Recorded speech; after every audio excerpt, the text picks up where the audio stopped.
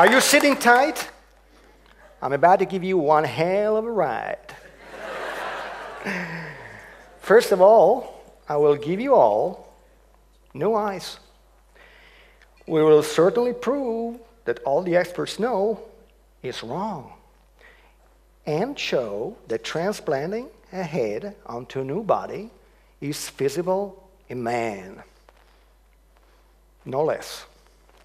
Many years ago, a young doctor lost one of his best friends to cancer. But this was no ordinary doctor.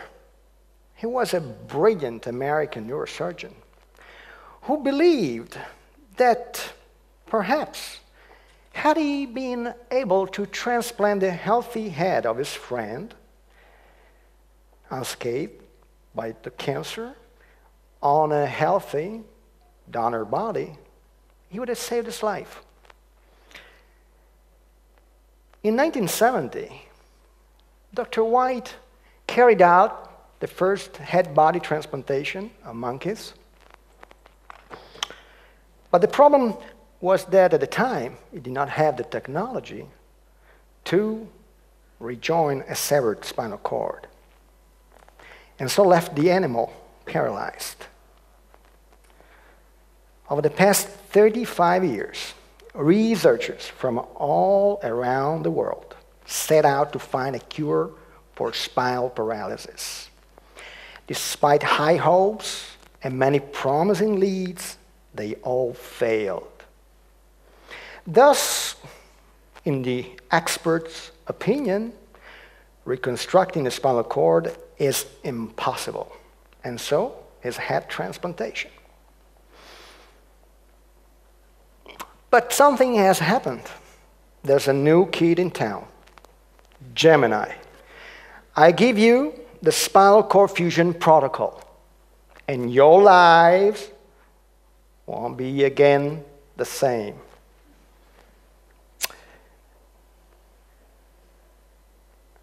According to traditional neurological lore, movements are generated in the brain, where both the orchestra, the motor orchestra, and her director lie.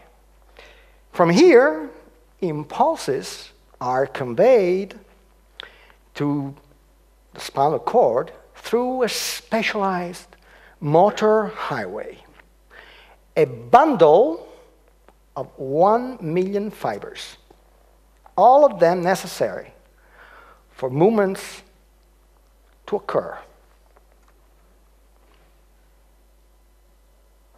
Just like spaghetti. And for movements to occur, you really need all of them. In the spinal cord, the spaghetti come in contact with specialized cells called motor neurons. These are the cells that make you move. If this were the true story, I wouldn't be here. But the story is plenty different. I welcome you to heaven, the head anastomosis venture. And the world will never be the same again.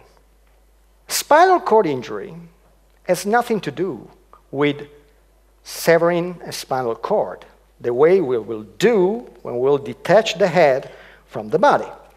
Spinal cord injury releases 26,000 newtons of force. This is spinal cord injury.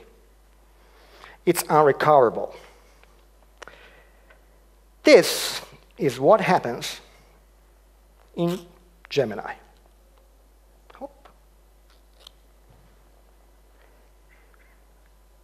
The very sharp blade that will be used will release less than 10 newtons of force. That banana can be brought back to life, but this can.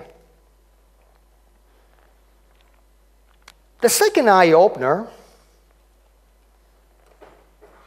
is that the spinal cord is no slave. The whole motor orchestra the whole array of motor programs that make you move is found in the spinal cord. The brain is merely a director, and we all know that an orchestra can still play without a director, albeit perhaps less perfectly, depending on the director. How do we know?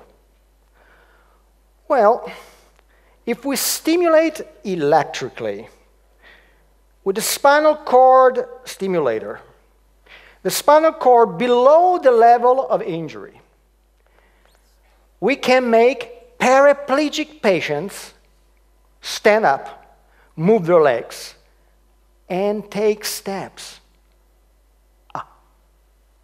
This is huge. Electricity, just like in the Frankenstein novel. We just need 10, 20%. How do we know?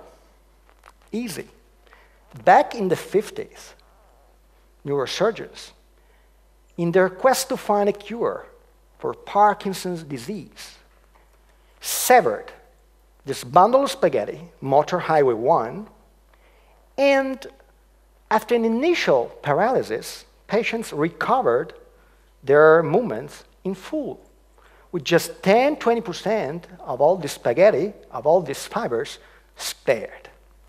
The fourth eye-opener is that discovered in the first half of the 20th century and then long ignored by the experts lies a second motor highway, a pillar spanning the whole length of the spinal cord, a meshwork of closely packed cells joined by short-range fibers. And when you sever the spinal cord, you sever the short-range fibers. But neurons, as they are called, are known to regenerate their extensions. And in motor highway 2, the regeneration is over a very short distance. So it takes a short time for motor highway 2 to be reestablished, back in business. But we still have the spinal cord stimulator. And spinal cord stimulation, electrical stimulation, has the power to accelerate the regrowth process of these short-range fibers. If we sever the spaghetti, all of them, but spare the core of the spinal cord, we can get tetraplegic patients to recover the movements over months and in full after about 1 year, because motor highway 2 takes over the full brunt of supporting the motor traffic between the brain, the director, and the motor neurons. At this point, we need a magic ingredient, a special class of substances called fusogen sealants. And the best known example of a fusogen sealant is polyethylene glycol, PEG. PEG is everywhere. You have it on you, especially the females. This morning, I was at the beach, getting me sunshine, and PEG is found in sun lotions, right there. Found in skin creams women apply before going to sleep. It's found in your printers as a lubricant for the print heads, and believe me, it is an excellent lubricant for medical purposes. And PEG has the uncanny ability to reconstitute damaged biomembranes. And it has been under our and the experts' noses for decades now. The first application dates back to 1986.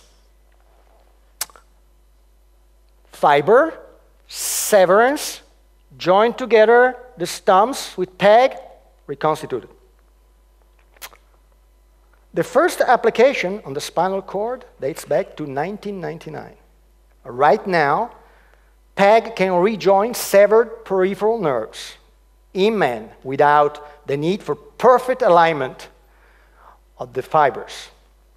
2 months ago, a German group made the point much more clearly. They removed the scar from spinally injured rats. And the rats went from paralysis to walking again within a few weeks. Heaven, Gemini, is going to work.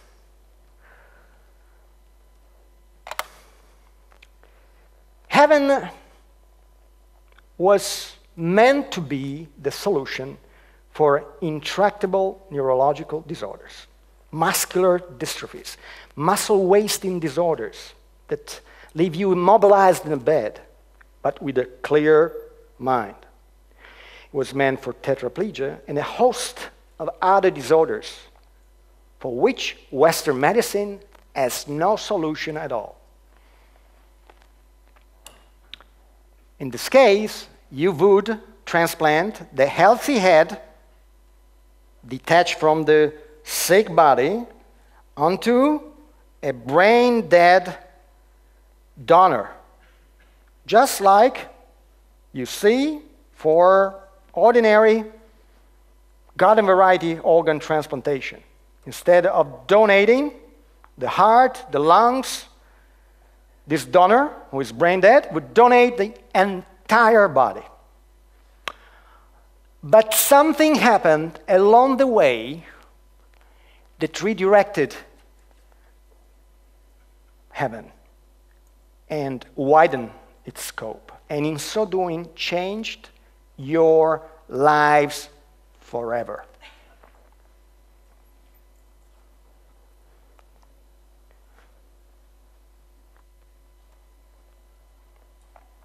Three years ago, a Russian billionaire founded the Avatar Initiative with the goal of cybernetic immortality. By 2025, Avatar aims at transplanting a brain onto a cybernetic body. The problem is that if you transplant an aging brain onto whatever you want, the brain remains aged. But heaven upends this gloomy scenario. In heaven, the brain, the head, would be transplanted on a young donor body. Data accrued since the 1950s prove that if you inject blood from a young animal into old animals, you trigger a rejuvenating cascade of the muscles, the heart, and the brain. Imagine a world where life extension becomes the norm. But the problem is that, happily, there is a dearth of suitable donors. But fancy this.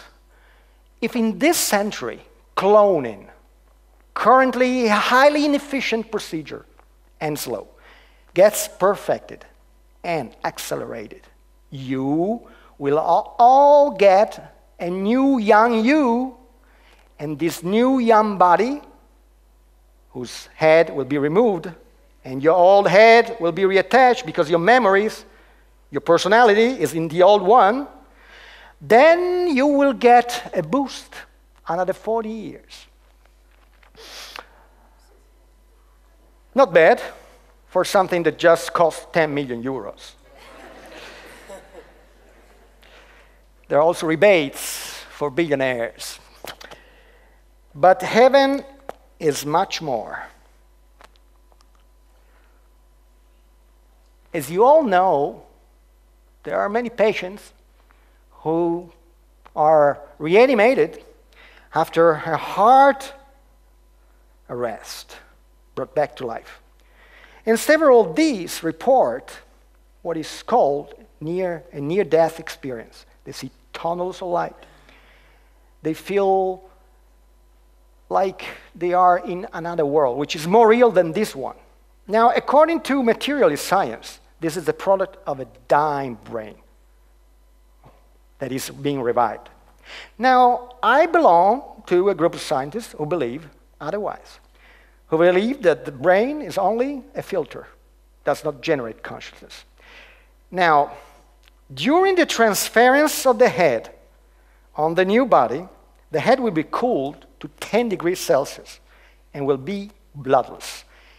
It will be as dead as it gets, clinically gone. Now, I expect that upon reawakening, the subjects will report a full-blown near-death experience. When this happens, we will have final proof that once you die, once the brain dies, consciousness survives. And again, for 10 million euros. In the end, before we all go truly bananas, including the experts who blasted heaven and now see their funds in jeopardy, we must all remember the words of a great revolutionary, Gandhi. First, they ignore you. Then they laugh at you. Then they fight you. Then you win. Thank you for listening.